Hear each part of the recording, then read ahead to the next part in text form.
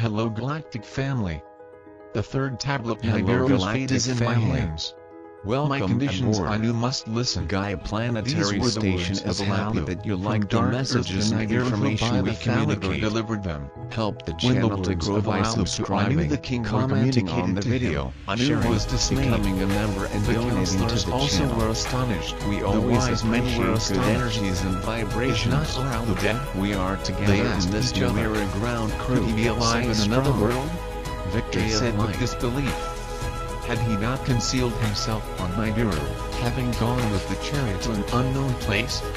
The commanders of the celestial chariot's spaceships were summoned. The sages reflected on the transmitted words. The words did not come from Nibiru. It was said that they were transmitted in front of the carved bracelet asteroid belt, the remains of the explosion of the planet Maldek. This was its conclusion, and this reported to the king, Anu. Anu was stunned. He reflected on what happened. Let words of acknowledgement be sent to Alalu, he told the assembled. In the place of the celestial chariots the order was given, to Alalu words were sent, Anu the king sends you his greetings. He takes pleasure in knowing that he finds you well. There was no reason to go from Nibiru, in the heart of Anu there is no enmity. If thou hast indeed found the gold of salvation, save Nibiru. Anu's words reached Alalu's celestial car. Alalu answered them swiftly, if your savior be to be, for your lives to save, summon the princes in assembly, declare my ancestry supreme. May commanders make me their leader, may they bow to my orders. Let the council name me king, to replace Anu on the throne. When the words of Alalu were heard on Nibiru, great was the consternation. How could Anu be deposed? The counselors asked. And if it wasn't true what told Alalu? What if it was a ruse? Where is he? Did he really find gold? They gathered the sages, asked the advice of the learned and educated. The eldest of them spake, I was Alalu's teacher. He said. He had listened attentively to the teachings of the principle, of the celestial battle he had learned. From the watery monster Tiamat and her golden veins he gained knowledge. If he really went beyond the carved bracelet, on Earth, the seventh planet NT counting for those arriving from outside to the inside of our solar system, he is asylum. In the assembly, a prince took the floor. He was a son of Anu, from the womb of Antu, the wife of Anu. Enlil was his name, which means Lord of the Mandate. Words of caution he was uttering, Alalu cannot speak of conditions. The calamities were his work, and he lost the throne in single combat. If it is true that he found gold on Earth, proof of this is lacking. Will there be enough gold to protect our atmosphere? How shall we bring it to Nibiru through the carved bracelet? Thus spoke Enlil, the son of Anu. And many other questions he asked as well. Many proofs were needed, many answers were needed, everyone agreed. The words of the assembly conveyed to Alalu, an answer was demanded. Alalu pondered the merit of the words, and agreed to impart his secrets. Of his voyage and its perils he made in truth an account. From the tester he took the crystal from his entrails, from the sampler he took his heart of crystal. He inserted the crystals into the phallator, to transmit all findings. Now that the tests have been given, declare me king, bow to my orders. He demanded sternly. The wise men were horrified. With weapons of terror atomic bombs Alalu would wreak more havoc on Nibiru. With weapons of terror a shortcut had opened through the broken bracelet the asteroid belt. Even as Nibiru passes this region round, Alalu is seeking calamities. In the council there was much consternation. Altering kingship was, of course, a serious matter. Anu was not only king by descent, he had come to the throne in fair fight. In the assembly of the princes a son of Anu arose to speak. He was wise in all matters, among the wise I recognized him. Of the secrets of the waters he was a teacher. Eaenki, he whose home is water, he was called. Of Anu was the firstborn. To Tamkina, the daughter of Alalu, he was married. My father by birth is Anu the king, said E. Alalu, by wedlock, is my father. Bringing the two clans together was the intention of my nuptials. Let me be the one to bring unity to this conflict. Let me be Anu's emissary to Alalu, let me be the supporter of Alalu's discoveries.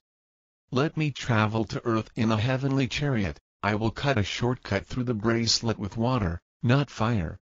On Earth, let him get the precious gold from the waters. Nibiru will send the metal back.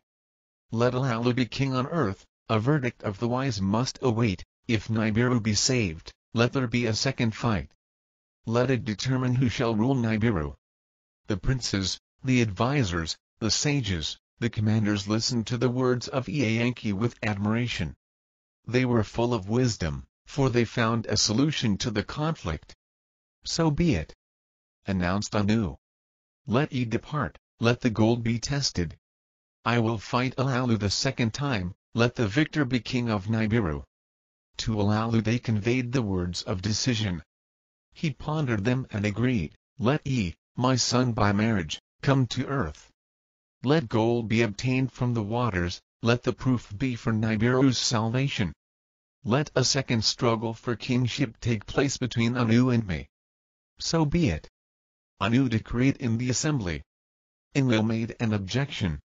The king's word was unalterable. He went to the place of the celestial chariots, with commanders and sages he consulted.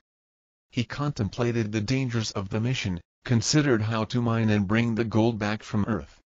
She carefully studied Alalu's transmission, and asked Alalu for further proof of the results. She designed a tablet of destinies for the quest. If water is the force, where could it be replaced? Where on the heavenly chariot can we store it? How will it become strength?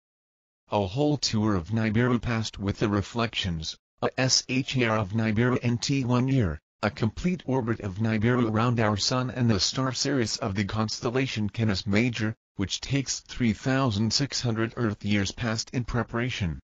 The greatest celestial chariot was readied for the mission, its destination reckoned back, a tablet of destiny was firmly fixed. 50 Anunnaki heroes will be needed for the mission, to travel to Earth and get the gold. Anu gave his approval to the journey. Astronomers chose the right time to start it. In the place of the celestial chariot's spaceships the crowds gathered, arrived to say goodbye to the heroes and their leader. Bearing eagle hooves, each carrying a fish costume, the heroes entered the chariot one by one. Last aboard was E, of the congregants took leave. He knelt before his father Anu to receive the king's blessing. My son, the firstborn, a long journey you will undertake, to put yourself in danger for all of us. Let his success banish calamity from Nibiru. Go and come back alive. So did Anu to pronounce a boon to his son, bidding him farewell. E's mother, whom they called Nino, pressed him to her bosom. Why, after you were given as the son of Anu, did he endow you with a tireless heart? Go and come back, travel the dangerous path without novelty. She told him. With tenderness he kissed his wife, he embraced Damkina wordlessly. Enlil shook hands with his half-brother. May he be blessed, may he succeed. I told him. With a sinking heart, he got into the car, and gave the order to leave. Now comes the account of the journey to the seventh planet, and how the legend of the god who emerged from the waters began. With a sinking heart, he got into the car, and gave the order to leave. The commander's seat was occupied by Anzu, not by E. Anzu, not E, was the car's commander. He who knows the heavens meant his name.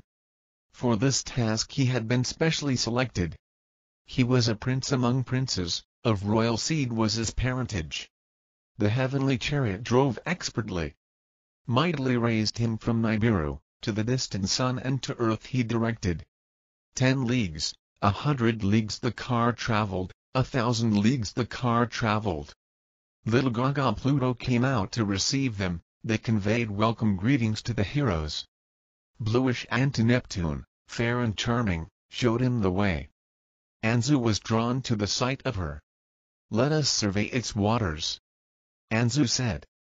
He gave the order to continue without stopping. "It's a planet of no return," she said energetically. "To the Celestial and Uranus, the third in the planetary account," continued the car. "Beside and lay his army of moons, swirling." The tester's rays revealed the presence of water.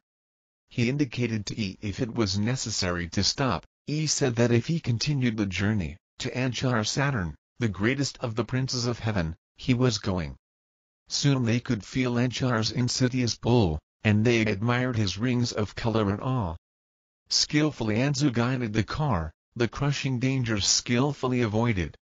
The giant Kishar Jupiter, the largest of the stable planets, was next to be found. The pull of its net gravity was overwhelming. With great skill Anzu swerved the chariot. With fury, Kishar was hurling lightning at the divine chariot, directing his army at the intruder. Slowly, Kishar moved away, so that the celestial chariot met the following enemy. Beyond the fifth planet, the carved bracelet asteroid belt was lying in wait. He commanded his artifact to set a hum, to prepare the water thruster. Toward the army of whirling boulders rushed the chariot, each one, like a stone from a sling, hurled itself fiercely at the chariot. E's word was given. With the strength of 1,000 heroes, the stream of water was launched. One by one, the rocks turned face. Were leaving a shortcut for the car. But as one rock fled, another struck in its stead. A multitude beyond all number was their number, an army seeking revenge for the division of Tiamat. Again and again he ordered the water thruster to keep humming. Again and again streams of water directed themselves at the rock army. Again and again, the rocks turned their faces, leaving a shortcut for the celestial chariot. And then, at the end, the shortcut became clear. The car could continue without damage. The heroes raised a shout of joy. And double was the joy at the sight of the sun that was now revealed. In the midst of rejoicing, Anzu sounded the alarm. Too much water was consumed to trace the path, not enough water to feed the fiery stones in the chariot for the rest of the journey. In the dark depths, they could see the sixth planet. It was reflecting the sun's rays. "There is water on Mars," I was saying. "Can you bring the car down on him?" she asked Anzu. Dexterously Anzu drove the car to Lamu. When he reached the heavenly god, he made the chariot circle around him. "The net electromagnetic field of the planet is not big, its attraction can be directed easily," said Anzu. Lamu was worth beholding, it had many tones. Of snow white was his north pole cap, of snow white were his sandals' south pole. Reddish in its half lakes and rivers glittered. Skillfully Anzu slowed the chariot down. By the edge of a lake he gently descended. Following orders, the heroes spread out what sucks water, the innards of the chariot filled with the waters of the lake. As the car filled with water, he and Anzu surveyed their surroundings. With the taster and sample taker, they determined all that matters. The waters were good for drinking, there was enough air. Everything was recorded in the annals of the car, and the need to deviate was described. Replenished in vigor, the chariot remounted, bidding farewell to the benevolent Lamu. Up ahead, the seventh planet was circling. The Earth and its companion Kingu, our moon, were inviting the car. In the commander's seat, Anzu was speechless. He was also silent. Before them lay her fate, which held the gold of Nibiru's salvation or perdition. The car must break, or it will perish in the Earth's thick atmosphere, declared Anzu. Make circles to break around Earth's companion, the moon, suggested to him. They circled the moon. Lay prostrate and scarred after Nibiru's victory in the celestial battle. Having thus braked the chariot, Anzu drove it around the seventh planet. Once, twice he circled the chariot around the globe of the Earth, still closer to the mainland he brought it down. There were shades of snow in the 2/3 of the planet, of a dark tone was its middle part. They could see the oceans, they could see the mainlands. They were looking for the beacon of Alalu. Where an ocean touched dry land, where 4 rivers, not the 4 rivers described in biblical Genesis, were swallowed up by swamps, beckoned the sign of Alalu.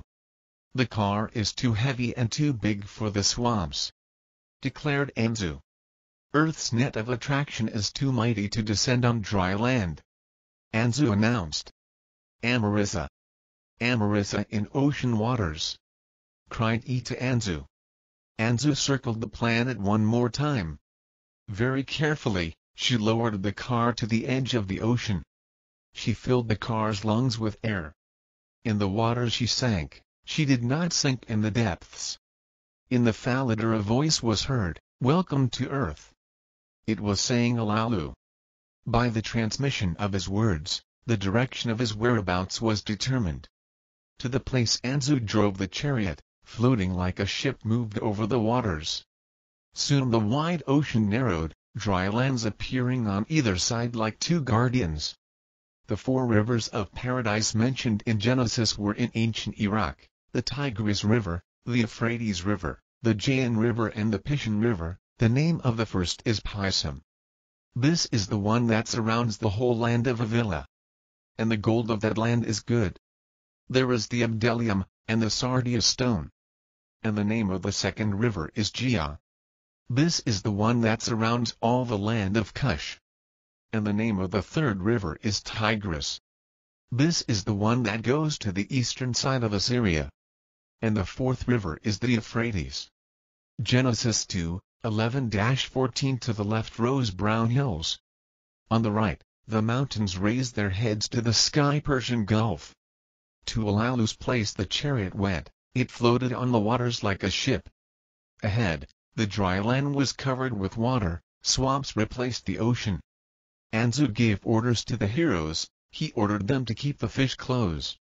Then a hatch in the car opened, and the heroes descended into the swamps. They tied strong ropes to the heavenly chariot. With the cords they pulled from the chariot. The words transmitted by Alalu came with more force. "Fast! Fast!"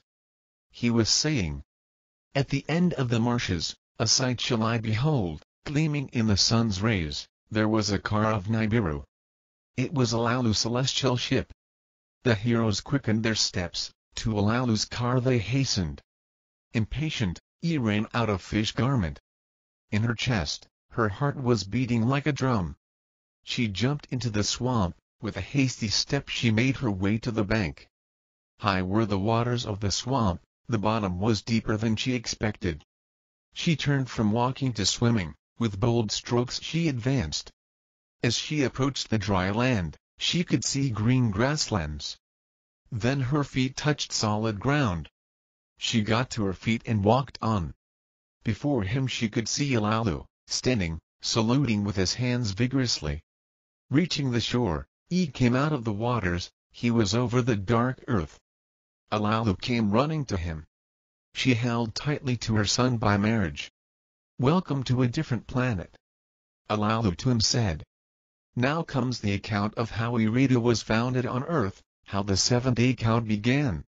Alalu embraced E in silence, his eyes filled with tears of joy. E bowed her head to him, as a sign of respect to her father in marriage.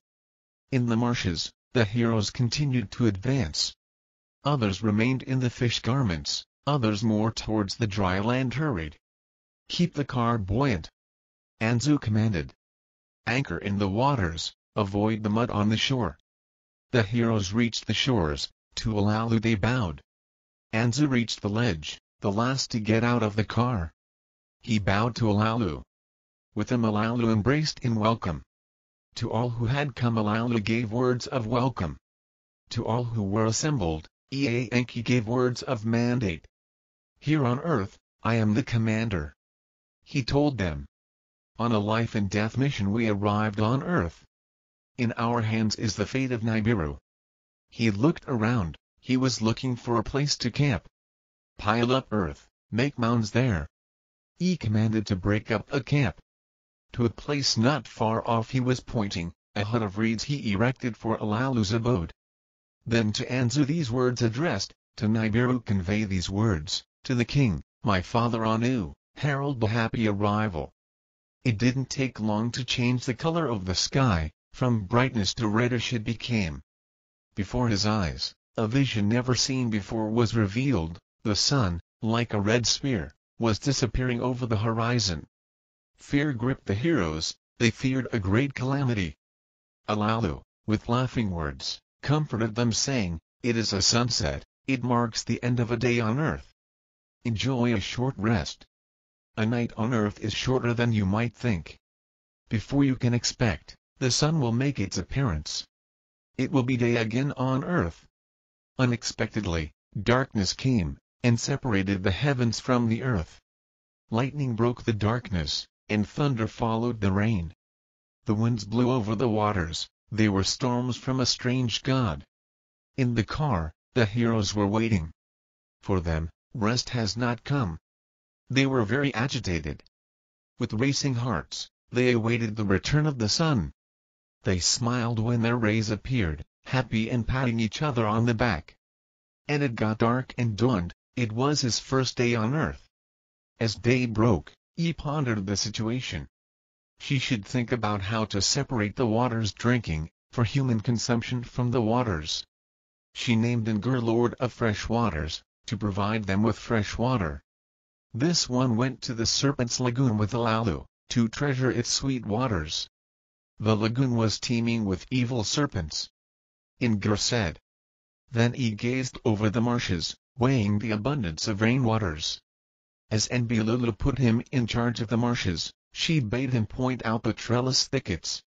To Nkimdu he put in charge of the ditch and the dam, to make a boundary in front of the marshes, to make a place where the waters that rained down from heaven were gathered, so the waters from below were separated from the waters above. They separated up the waters of the sweet water swamps. And it was evening and morning, the second day on earth. When the sun announced the morning, the heroes were already carrying out their assigned tasks. He directed his steps, by Alalu, to the place of herbs and trees, to examine all that grew in the garden, herbs and fruits after their kind. To Isamad, his vizier, he asked him some questions. What plant is this? What plant is that? I asked him. Isamad, very learned, could distinguish foods that grow well. He plucked a fruit for E, it is a honey plant. Saying to E, he himself ate a fruit, he was eating a fruit. A food that grows, distinguished for its goodness, he put in charge the hero guru. Thus the heroes were provided with water and provisions. They were not satisfied. And it was evening and morning, the third day on earth. On the fourth day the wind stopped blowing, the heavenly chariot was no longer disturbed by the waves. Let tools be fetched from the chariot, let dwellings be built in the camp.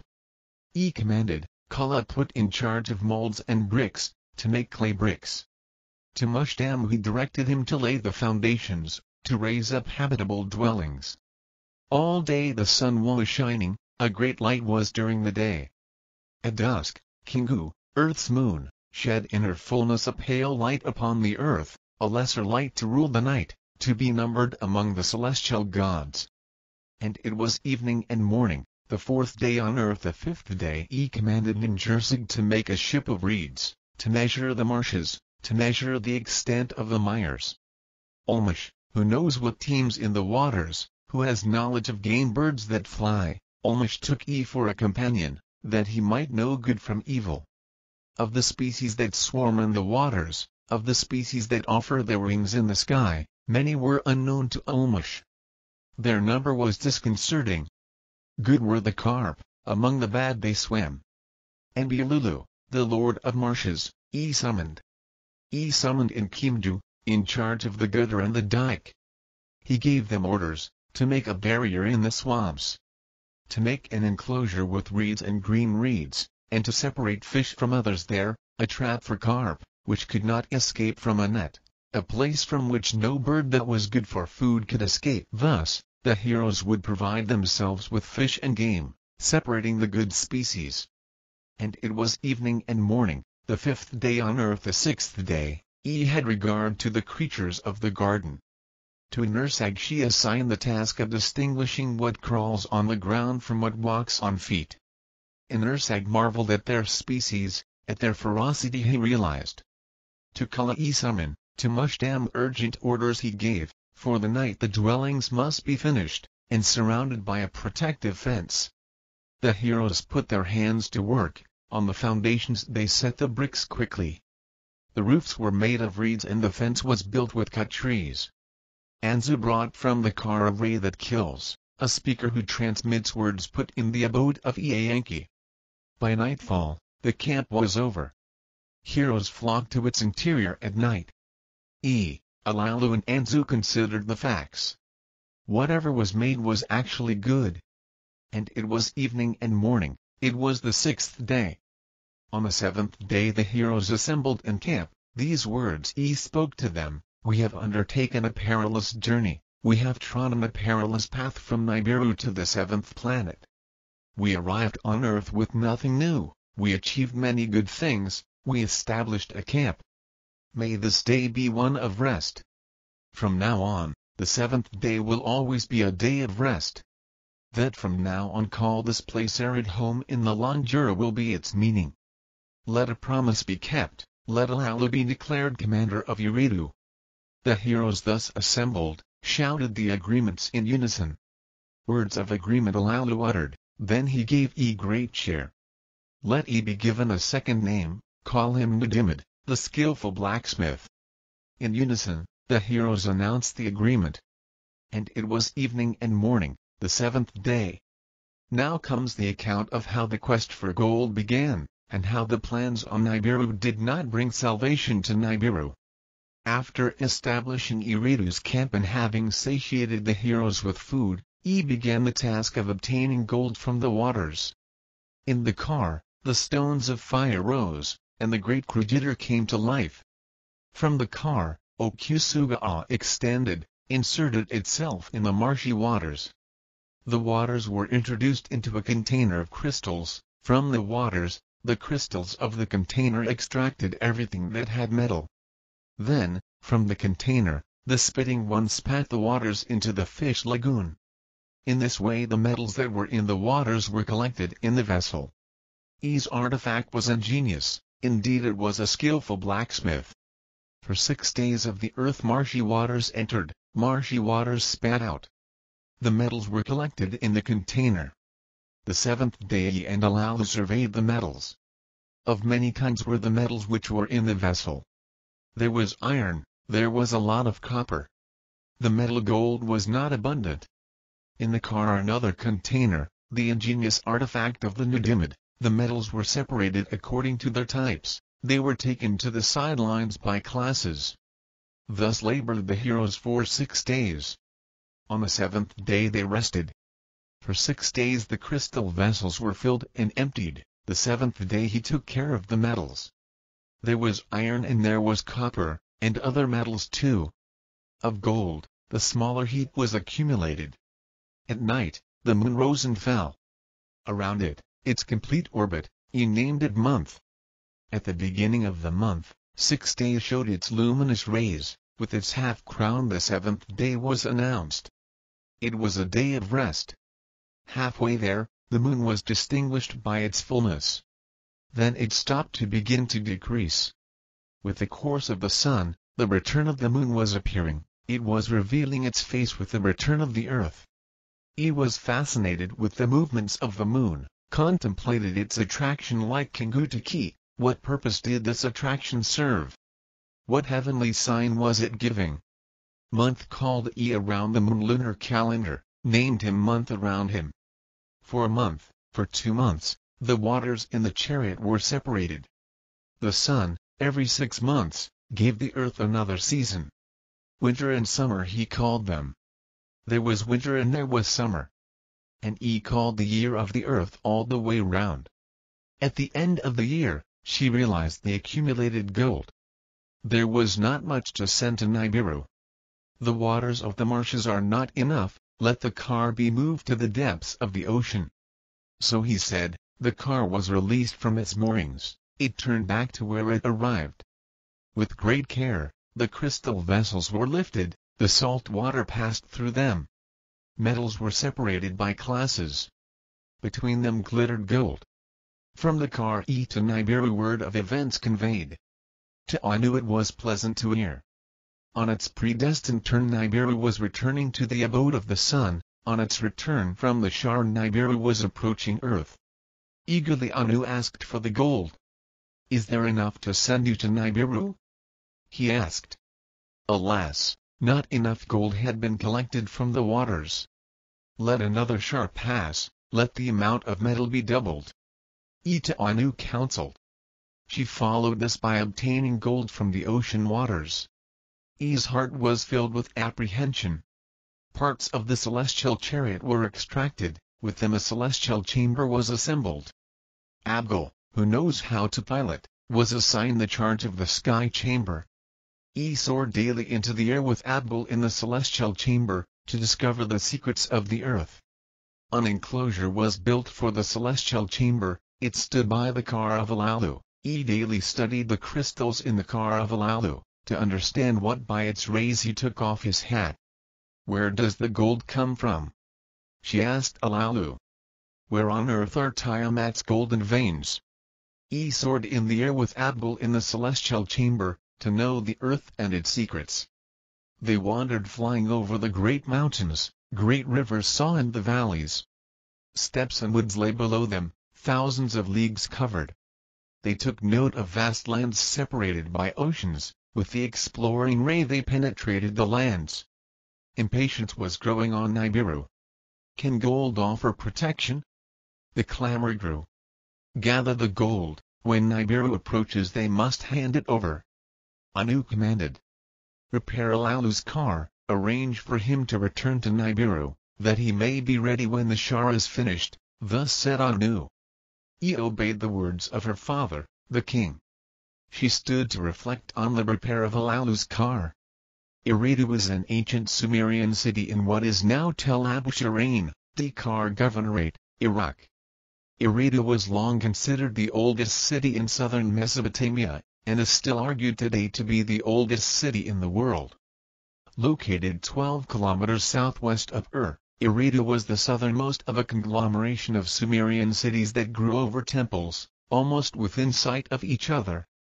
In Sumerian mythology, Eridu was originally the home of Enki, who was considered to have founded the city, later known to the Akkadians as E.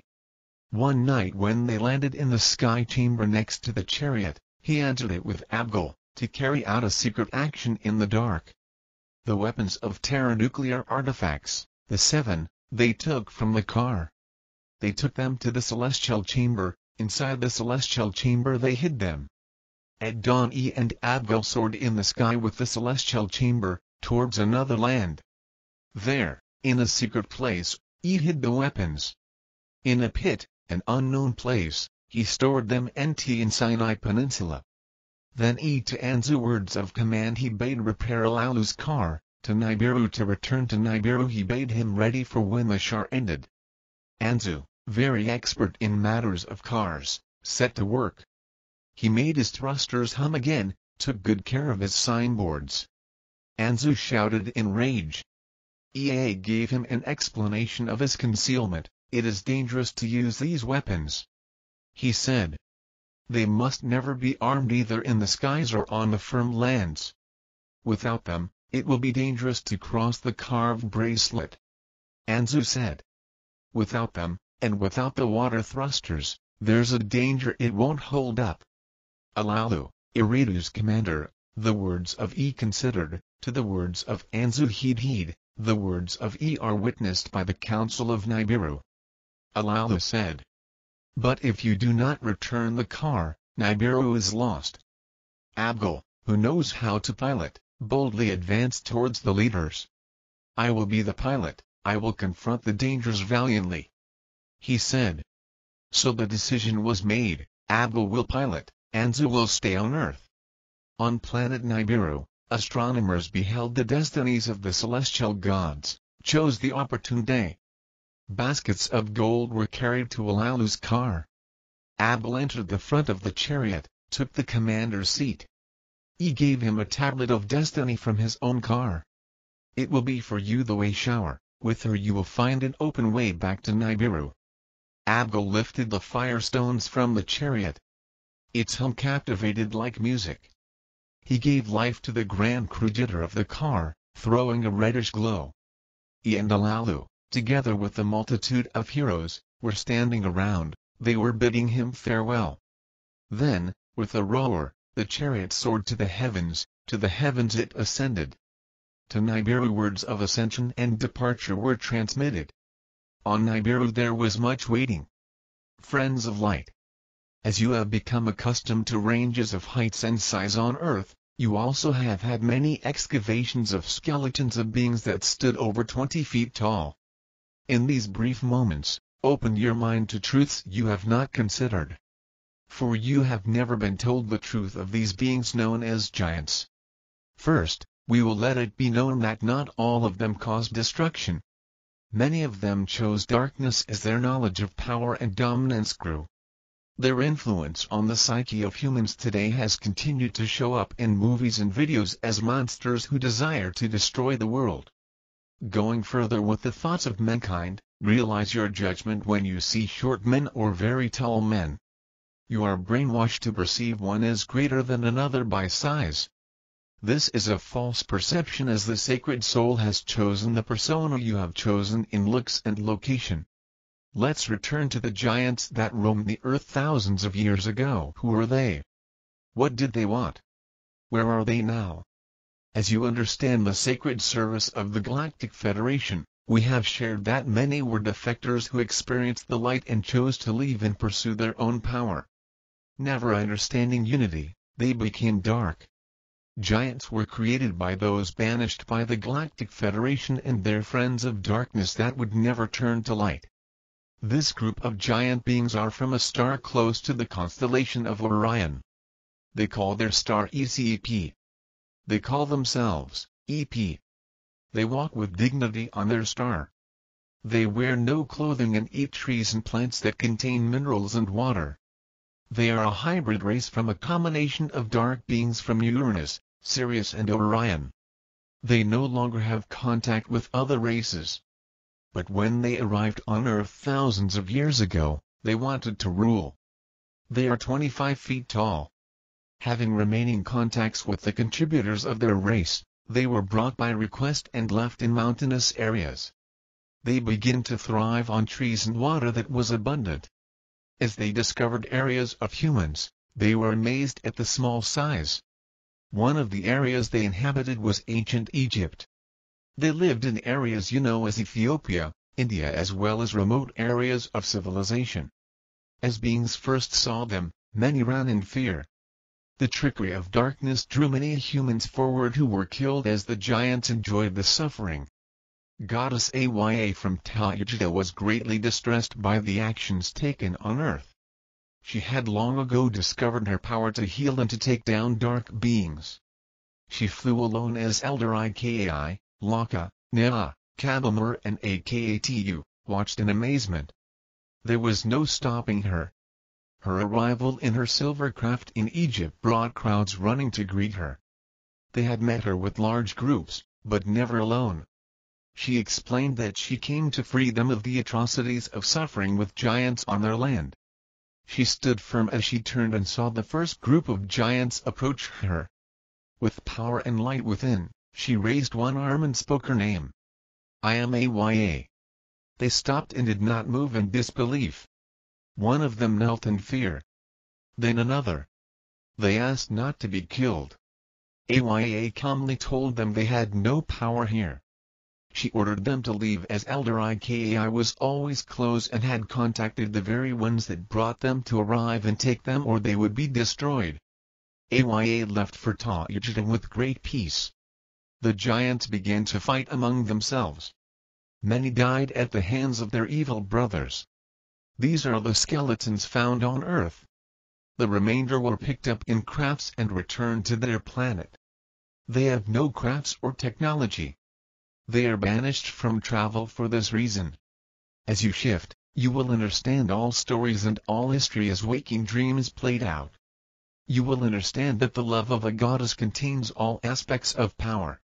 In light we rise as one. We are the Pleiadian collective. We love you so. We are sustaining ourselves by allowing in the highest frequency energies available to us and letting those energies fuel our consciousness. We have said this before, and we will say it again: we are not so different from all of you. The main difference between the ninth-dimensional Arcturian Council and the average Earthling is that we choose consciously which energies we allow to move to us and through us, whereas for you it can be much more of an unconscious choice, one that is not taking your feelings into consideration. You get to choose what you focus upon, and there is so much for you to focus upon in your information age, and so you have to choose wisely. You must ask yourselves, how will this make me feel? Before deciding whether or not to engage with it if you want to be truly conscious creators.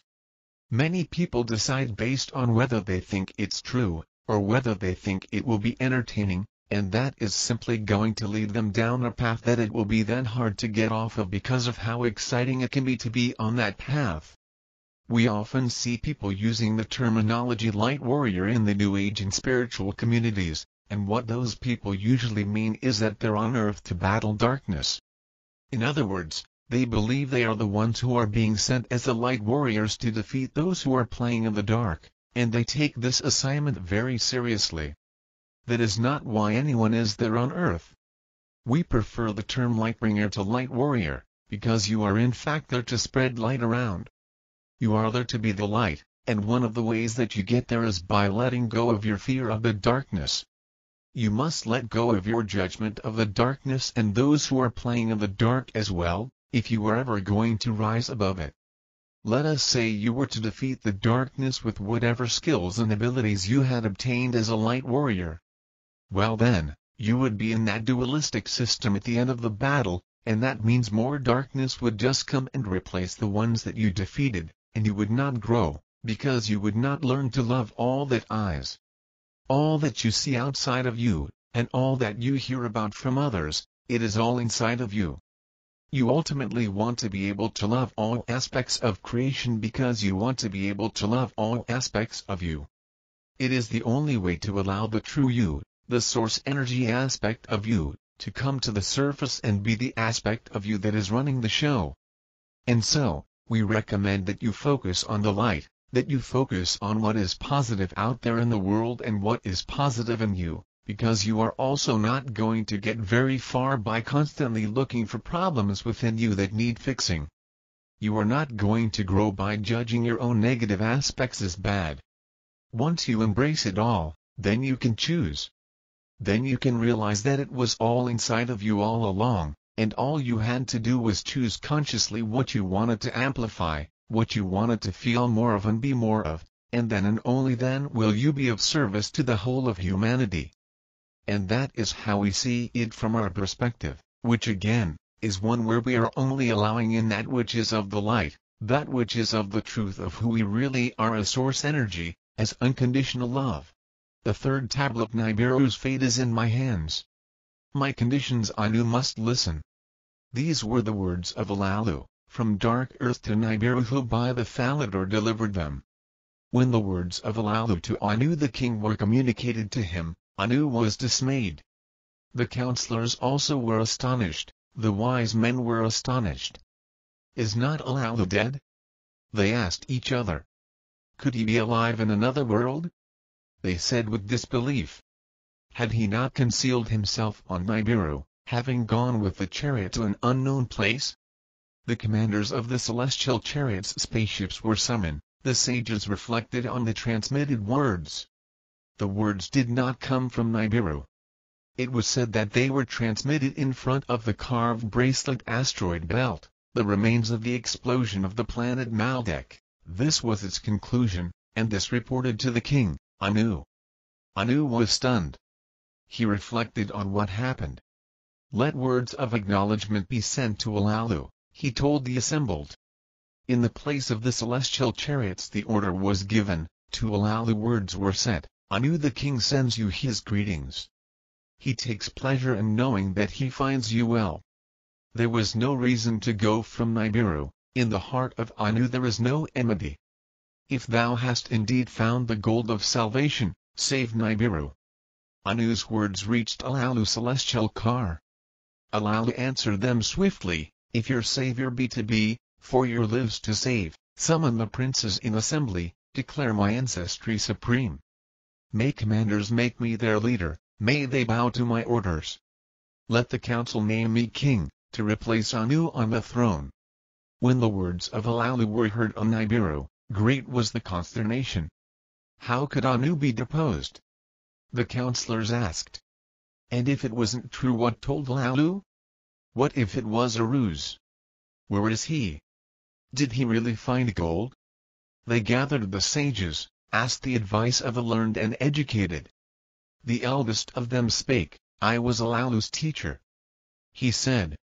He had listened attentively to the teachings of the principle, of the celestial battle he had learned. From the watery monster Tiamat and her golden veins he gained knowledge. If he really went beyond the carved bracelet, on Earth, the seventh planet NT counting for those arriving from outside to the inside of our solar system, he is asylum. In the assembly, a prince took the floor. He was a son of Anu, from the womb of Antu, the wife of Anu. Enlil was his name, which means Lord of the Mandate. Words of caution he was uttering, Alalu cannot speak of conditions. The calamities were his work, and he lost the throne in single combat. If it is true that he found gold on Earth, proof of this is lacking. Will there be enough gold to protect our atmosphere? How shall we bring it to Nibiru through the carved bracelet? Thus spoke Enlil, the son of Anu. And many other questions he asked as well. Many proofs were needed, many answers were needed, everyone agreed. The words of the assembly conveyed to Alalu, an answer was demanded. Alalu pondered the merit of the words, and agreed to impart his secrets. Of his voyage and its perils he made in truth an account. From the tester he took the crystal from his entrails, from the sampler he took his heart of crystal. He inserted the crystals into the phallator, to transmit all findings. Now that the tests had been given, declare me king, bow to my orders. He demanded sternly. The wise men were horrified. With weapons of terror atomic bombs Alalu would wreak more havoc on Nibiru. With weapons of terror a shortcut had opened through the broken bracelet the asteroid belt. Even as Nibiru passes this region round, Alalu is seeking calamities. In the council there was much consternation. Altering kingship was, of course, a serious matter. Anu was not only king by descent, he had come to the throne in fair fight. In the assembly of the princes a son of Anu arose to speak. He was wise in all matters, among the wise I recognized him. Of the secrets of the waters he was a teacher. Eanki, he whose home is water, he was called. Of Anu was the firstborn. To Damkina, the daughter of Alalu, he was married. My father by birth is Anu the king, said Alalu, by wedlock, is my father. Bringing the two clans together was the intention of my nuptials. Let me be the one to bring unity to this conflict. Let me be Anu's emissary to Alalu, let me be the supporter of Alalu's discoveries. Let me travel to Earth in a heavenly chariot, I will cut a shortcut through the bracelet with water, not fire. On Earth, let him get the precious gold from the waters. Nibiru will send the metal back. Let Alalu be king on Earth, a verdict of the wise must await. If Nibiru be saved, let there be a second fight. Let it determine who shall rule Nibiru. The princes, the advisors, the sages, the commanders listened to the words of Eanki with admiration. They were full of wisdom, for they found a solution to the conflict. So be it, announced Anu. Let ye depart, let the gold be tested. I will fight Alalu the second time, let the victor be king of Nibiru. To Alalu they conveyed the words of decision. He pondered them and agreed, let ye, my son by marriage, come to Earth. Let gold be obtained from the waters, let the proof be for Nibiru's salvation. Let a second struggle for kingship take place between Anu and me. So be it. Anu decreed in the assembly. Enlil made an objection. The king's word was unalterable. He went to the place of the celestial chariots. With commanders and sages he consulted. He contemplated the dangers of the mission, considered how to mine and bring the gold back from Earth. She carefully studied Alalu's transmission, and asked Alalu for further proof of the results. She designed a tablet of destinies for the quest. If water is the force, where could it be replaced? Where on the heavenly chariot can we store it? How will it become strength? A whole tour of Nibiru passed with the reflections, a SHR of Nibiru NT 1 year, a complete orbit of Nibiru around our Sun and the star Sirius of the constellation Canis Major, which takes 3,600 Earth years passed in preparation. The greatest celestial chariot was readied for the mission, its destination reckoned back, a tablet of destiny was firmly fixed. 50 Anunnaki heroes will be needed for the mission, to travel to Earth and get the gold. Anu gave his approval to the journey. Astronomers chose the right time to start it. In the place of the celestial chariots spaceships the crowds gathered, arrived to say goodbye to the heroes and their leader. Bearing eagle hooves, each carrying a fish costume, the heroes entered the chariot one by one. Last aboard was E, of the congregants took leave. He knelt before his father Anu to receive the king's blessing. My son, the firstborn, a long journey you will undertake, to put yourself in danger for all of us. Let his success banish calamity from Nibiru. Go and come back alive. So did Anu to pronounce a boon to his son, bidding him farewell. E's mother, whom they called Nino, pressed him to her bosom. Why, after you were given as the son of Anu, did he endow you with a tireless heart? Go and come back, travel the dangerous path without novelty. She told him. With tenderness he kissed his wife, he embraced Damkina wordlessly. Enlil shook hands with his half-brother. May he be blessed, may he succeed. I told him. With a sinking heart, he got into the car, and gave the order to leave. Now comes the account of the journey to the seventh planet, and how the legend of the god who emerged from the waters began. With a sinking heart, he got into the car, and gave the order to leave. The commander's seat was occupied by Anzu, not by E. Anzu, not E, was the car's commander. He who knows the heavens meant his name. For this task he had been specially selected. He was a prince among princes, of royal seed was his parentage. The heavenly chariot drove expertly. Mightily raised him from Nibiru, to the distant sun and to earth he directed. 10 leagues, 100 leagues the car traveled, 1,000 leagues the car traveled. Little Gaga Pluto came out to receive them, they conveyed welcome greetings to the heroes. Bluish Anti-Neptune, fair and charming, showed him the way. Anzu was drawn to the sight of her.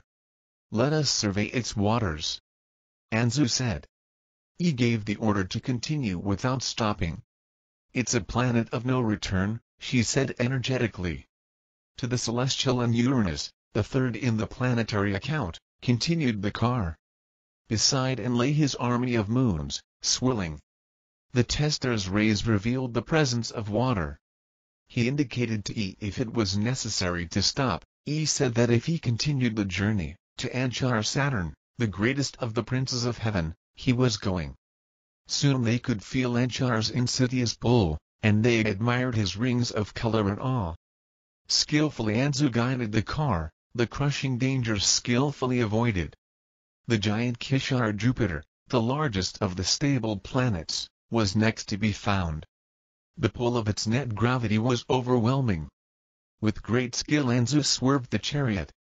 With fury, Kishar was hurling lightning at the divine chariot, directing his army at the intruder. Slowly, Kishar moved away, so that the celestial chariot met the following enemy. Beyond the fifth planet, the carved bracelet asteroid belt was lying in wait. E commanded his artifact to set a hum, to prepare the water thruster. Toward the army of whirling boulders rushed the chariot, each one, like a stone from a sling, hurled itself fiercely at the chariot. E's word was given. With the strength of 1,000 heroes, the stream of water was launched. One by one, the rocks turned face. were leaving a shortcut for the car. But as one rock fled, another struck in its stead. A multitude beyond all number was their number, an army seeking revenge for the division of Tiamat. Again and again he ordered the water thruster to keep humming.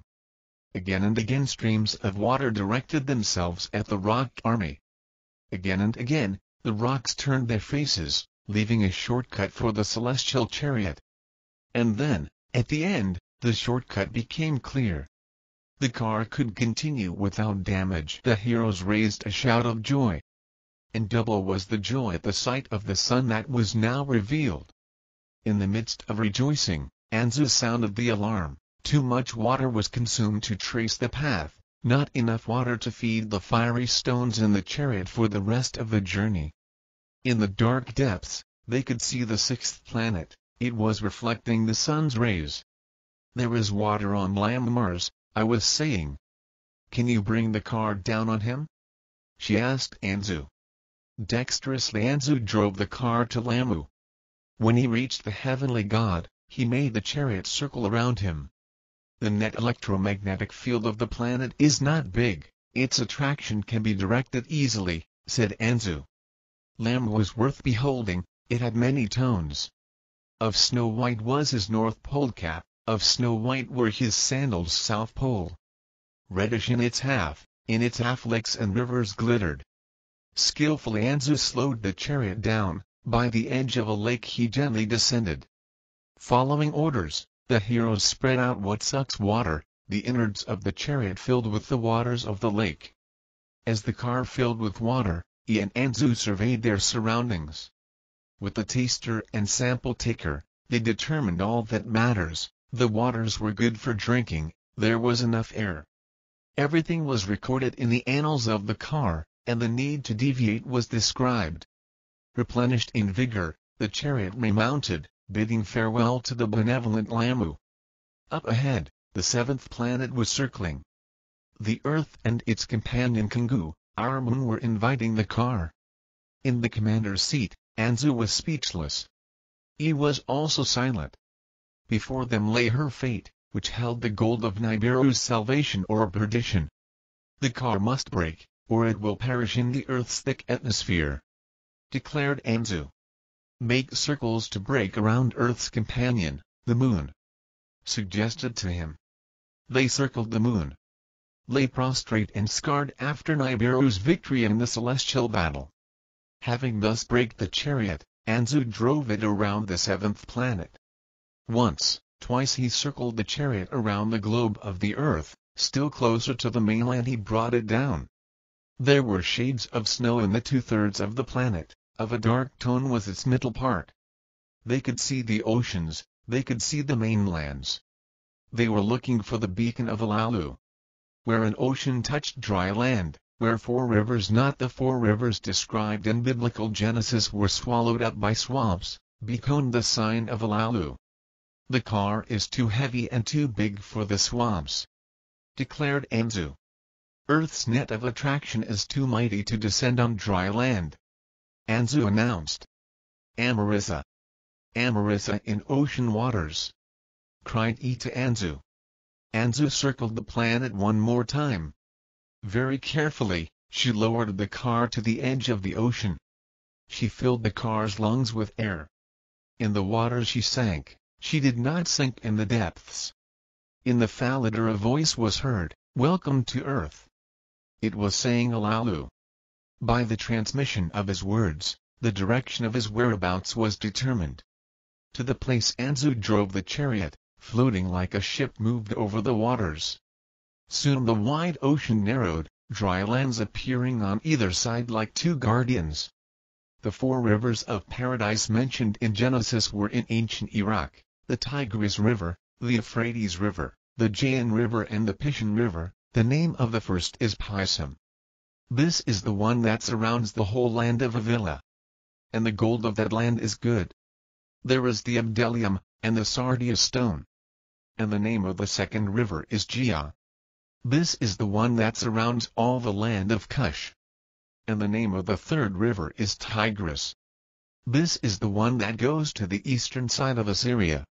and the fourth river is the Euphrates. Genesis 2:11-14. To the left rose brown hills. On the right, the mountains raised their heads to the sky. Persian Gulf. To Alalu's place the chariot went, it floated on the waters like a ship. Ahead, the dry land was covered with water, swamps replaced the ocean. Anzu gave orders to the heroes, he ordered them to keep the fish close. Then a hatch in the car opened, and the heroes descended into the swamps. They tied strong ropes to the heavenly chariot, with the cords they pulled from the chariot. The words transmitted by Alalu came with more force. Fast! Fast! He was saying. At the end of the marshes, a sight shall I behold, gleaming in the sun's rays, there was a car of Nibiru. It was Alalu's celestial ship. The heroes quickened their steps, to Alalu's car they hastened.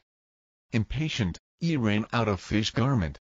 In her chest, her heart was beating like a drum. She jumped into the swamp, with a hasty step she made her way to the bank. High were the waters of the swamp, the bottom was deeper than she expected. She turned from walking to swimming, with bold strokes she advanced. As she approached the dry land, she could see green grasslands. Then her feet touched solid ground. She got to her feet and walked on. Before him she could see Alalu, standing, saluting with his hands vigorously. Reaching the shore, he came out of the waters, he was over the dark earth. Alalu came running to him. She held tightly to her son by marriage. Welcome to a different planet. Alalu to him said. Now comes the account of how Irida was founded on earth, how the seventh-day count began. Alalu embraced E in silence, his eyes filled with tears of joy. E bowed her head to him, as a sign of respect to her father in marriage. In the marshes, the heroes continued to advance. Others remained in the fish garments, others more towards the dry land hurried. Keep the car buoyant. Anzu commanded. Anchor in the waters, avoid the mud on the shore. The heroes reached the shores, to Alalu they bowed. Anzu reached the ledge, the last to get out of the car. He bowed to Alalu. With him Alalu embraced in welcome. To all who had come Alalu gave words of welcome. To all who were assembled, Ea Enki gave words of mandate. Here on earth, I am the commander. He told them. On a life-and-death mission we arrived on earth. In our hands is the fate of Nibiru. He looked around, he was looking for a place to camp. Pile up earth, make mounds there. He commanded to break up a camp. To a place not far off he was pointing, a hut of reeds he erected for Alalu's abode. Then to Anzu these words addressed, to Nibiru convey these words, to the king, my father Anu, herald the happy arrival. It didn't take long to change the color of the sky, from brightness to reddish it became. Before his eyes, a vision never seen before was revealed, the sun, like a red sphere, was disappearing over the horizon. Fear gripped the heroes, they feared a great calamity. Alalu, with laughing words, comforted them saying, it is a sunset, it marks the end of a day on earth. Enjoy a short rest. A night on earth is shorter than you might think. Before you can expect, the sun will make its appearance. It will be day again on earth. Unexpectedly, darkness came, and separated the heavens from the earth. Lightning broke the darkness, and thunder followed the rain. The winds blew over the waters, they were storms from a strange god. In the car, the heroes were waiting. For them, rest has not come. They were very agitated.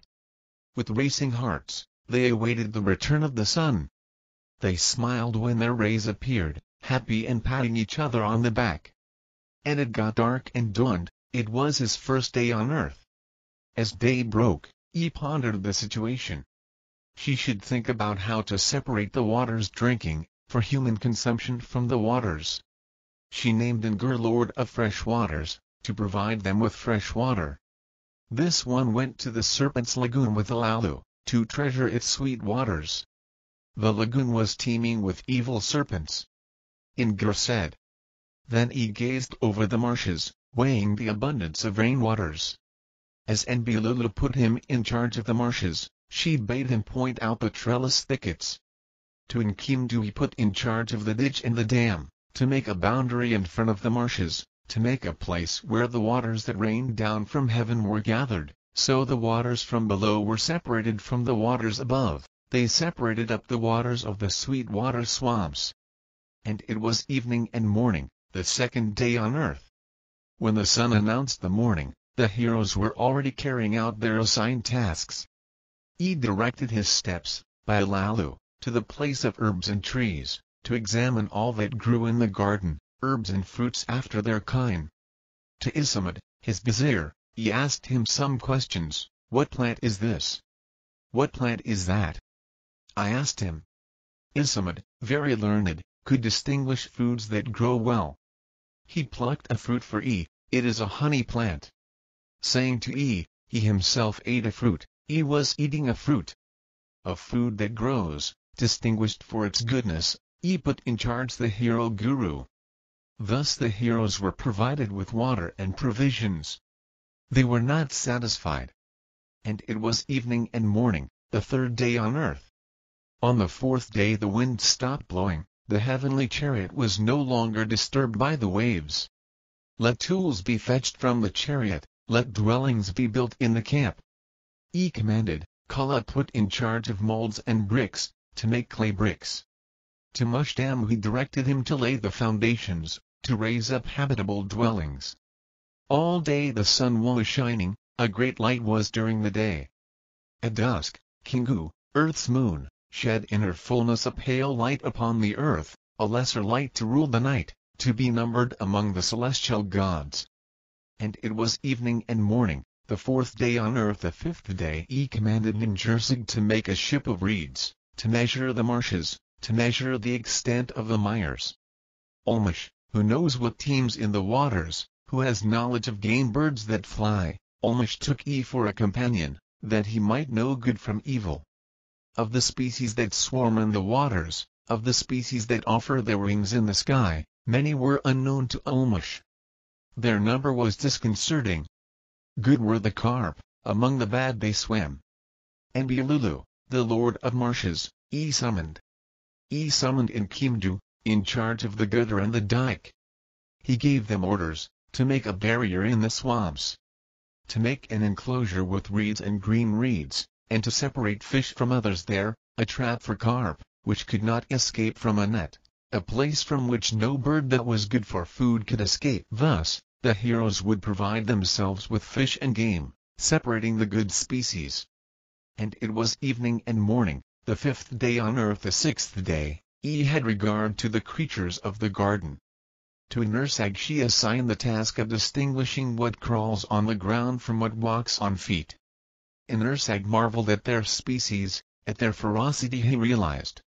To Kala he summoned, to Mushdam urgent orders he gave, for the night the dwellings must be finished, and surrounded by a protective fence. The heroes put their hands to work, on the foundations they set the bricks quickly. The roofs were made of reeds and the fence was built with cut trees. Anzu brought from the car a ray that kills, a speaker who transmits words put in the abode of Yankee. By nightfall, the camp was over. Heroes flocked to its interior at night. Alalu and Anzu considered the facts. Whatever was made was actually good.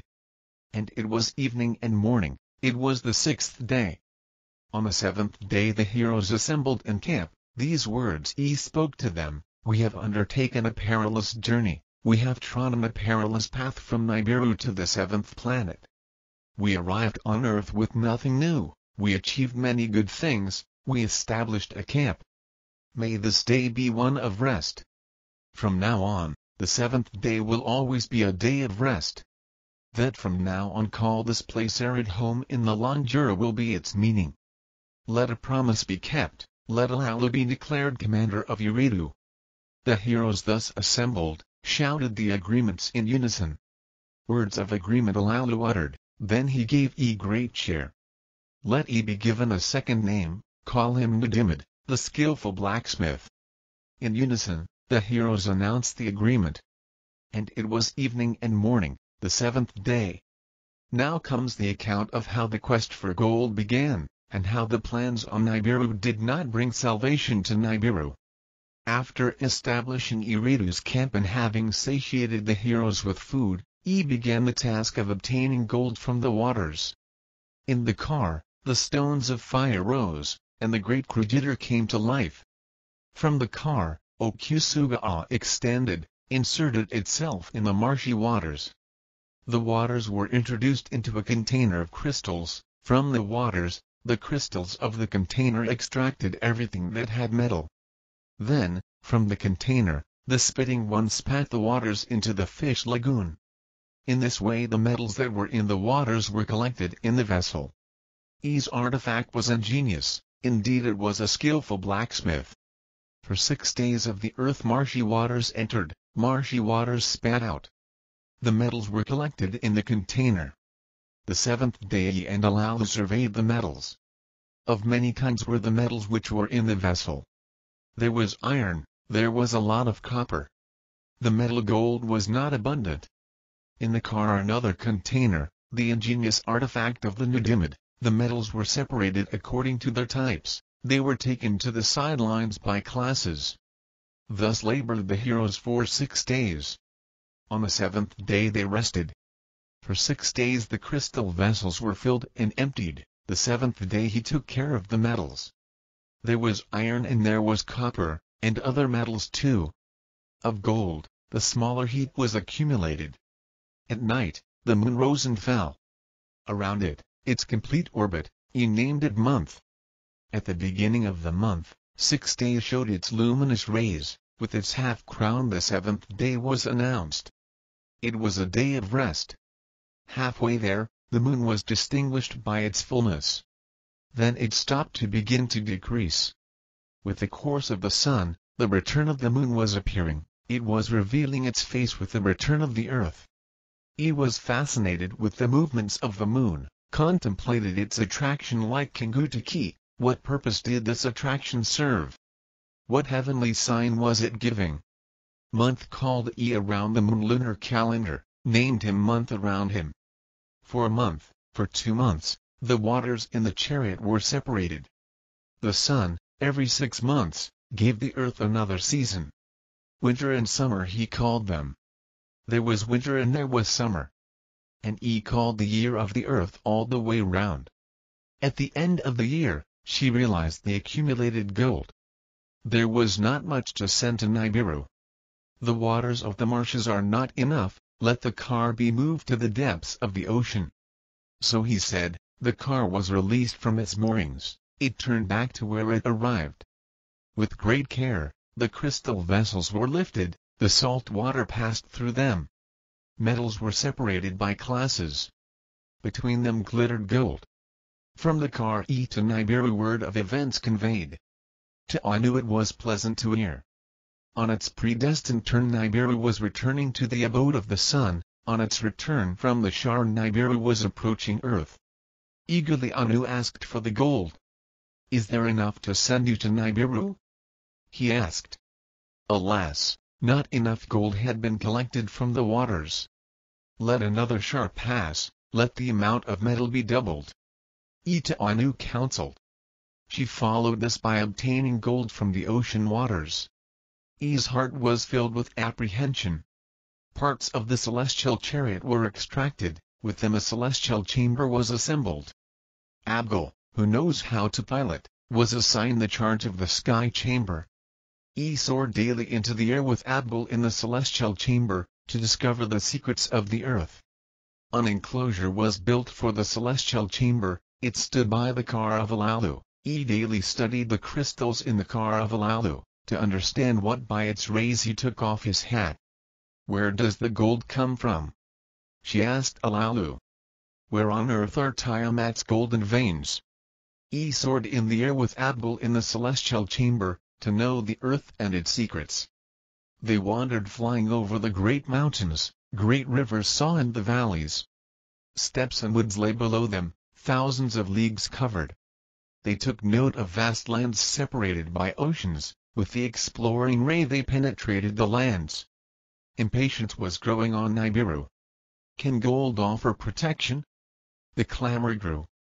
Gather the gold. When Nibiru approaches they must hand it over. Anu commanded.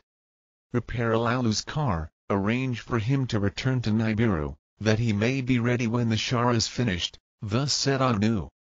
He obeyed the words of her father, the king.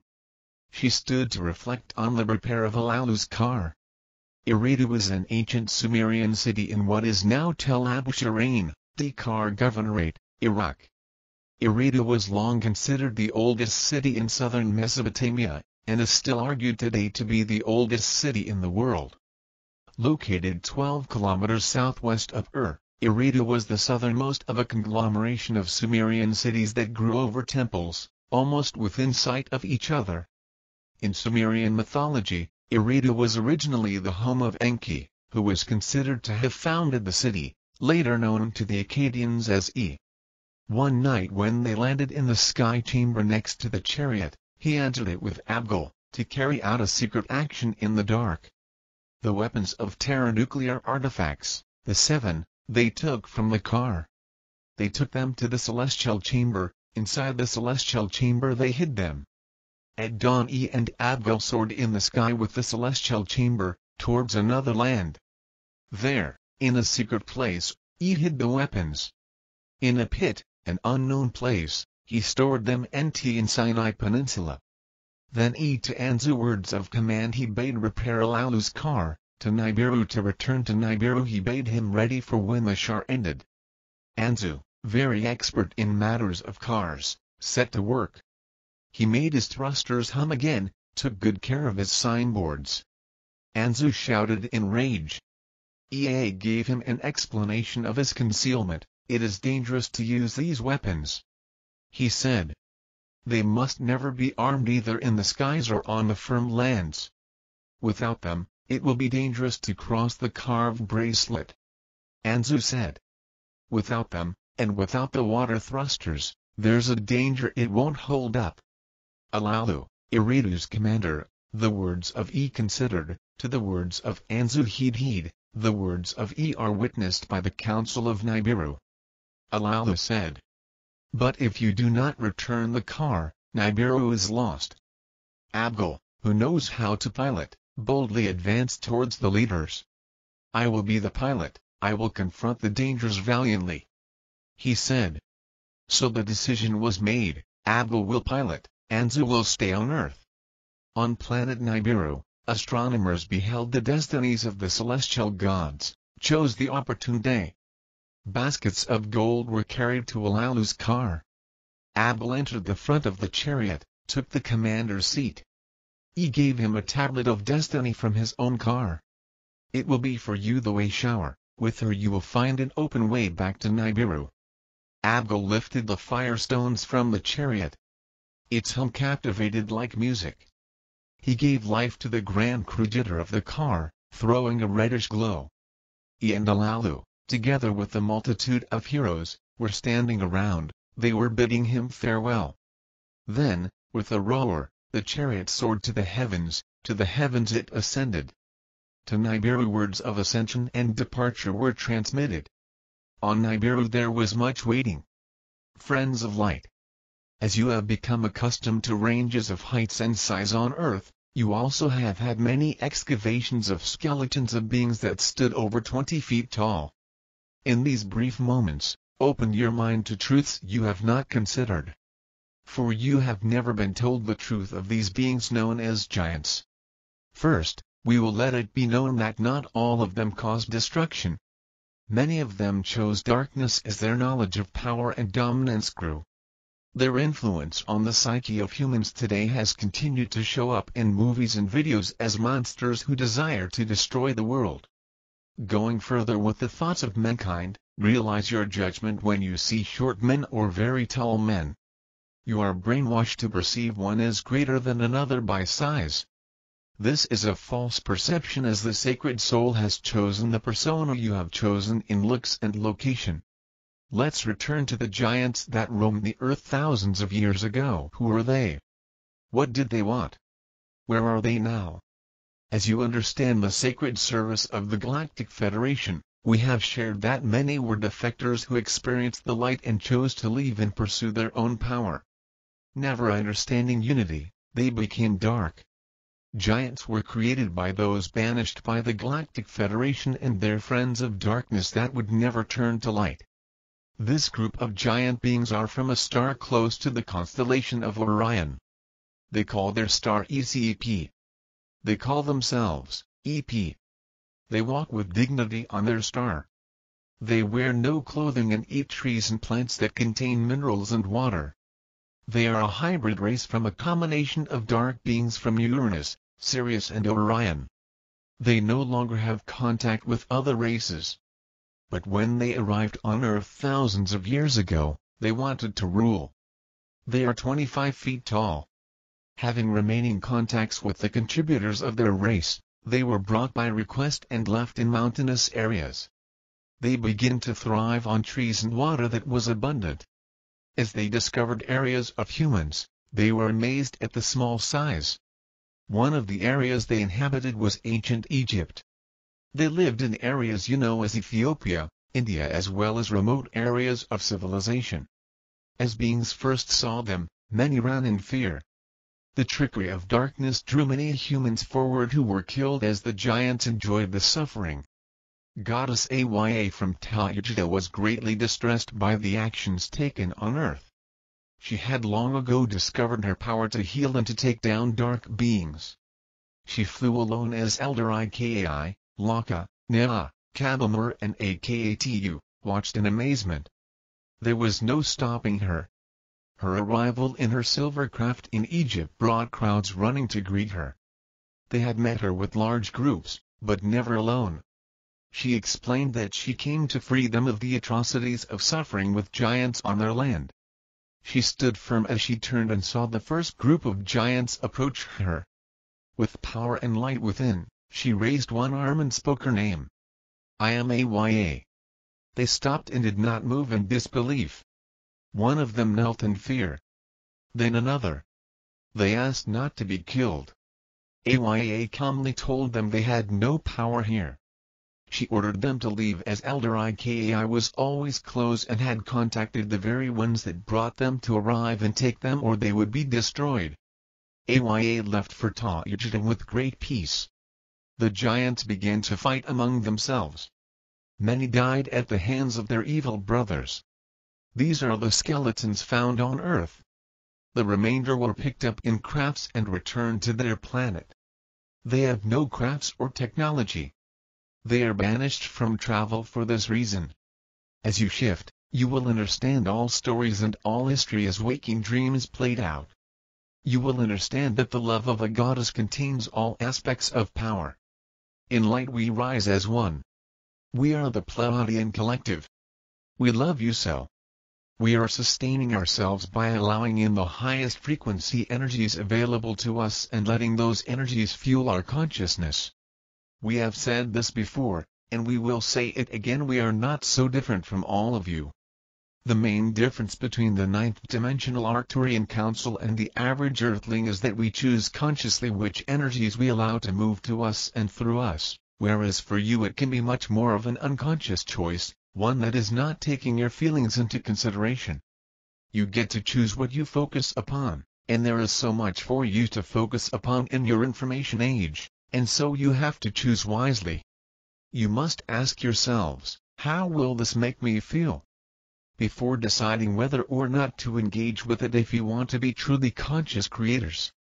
Many people decide based on whether they think it's true, or whether they think it will be entertaining, and that is simply going to lead them down a path that it will be then hard to get off of because of how exciting it can be to be on that path.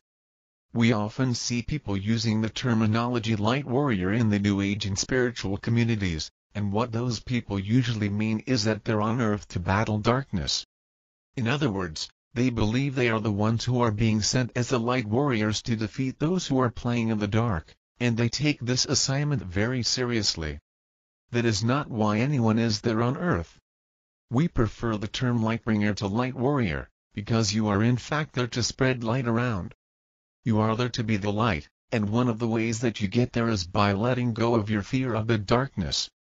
You must let go of your judgment of the darkness and those who are playing in the dark as well, if you are ever going to rise above it. Let us say you were to defeat the darkness with whatever skills and abilities you had obtained as a light warrior. Well then, you would be in that dualistic system at the end of the battle, and that means more darkness would just come and replace the ones that you defeated, and you would not grow, because you would not learn to love all that eyes. All that you see outside of you, and all that you hear about from others, it is all inside of you. You ultimately want to be able to love all aspects of creation because you want to be able to love all aspects of you. It is the only way to allow the true you, the source energy aspect of you, to come to the surface and be the aspect of you that is running the show. And so, we recommend that you focus on the light, that you focus on what is positive out there in the world and what is positive in you, because you are also not going to get very far by constantly looking for problems within you that need fixing. You are not going to grow by judging your own negative aspects as bad. Once you embrace it all, then you can choose. Then you can realize that it was all inside of you all along, and all you had to do was choose consciously what you wanted to amplify, what you wanted to feel more of and be more of, and then and only then will you be of service to the whole of humanity. And that is how we see it from our perspective, which again, is one where we are only allowing in that which is of the light, that which is of the truth of who we really are as source energy, as unconditional love. Thank you so much for watching our videos, subscribing to our channel, and clicking the like button. We appreciate your support and enthusiasm for the planetary ascension. It means a lot to us that you are interested in this important and transformative topic. We are constantly working to bring you new and exciting content related to the planetary ascension, and we are thrilled to have you along for the journey. As we continue to explore this fascinating subject, we will share our insights and discoveries with you. We believe that by coming together and sharing our knowledge, we can help to usher in a new era of consciousness and understanding on our planet. Thank you again for being a part of this community, and we look forward to sharing more with you soon.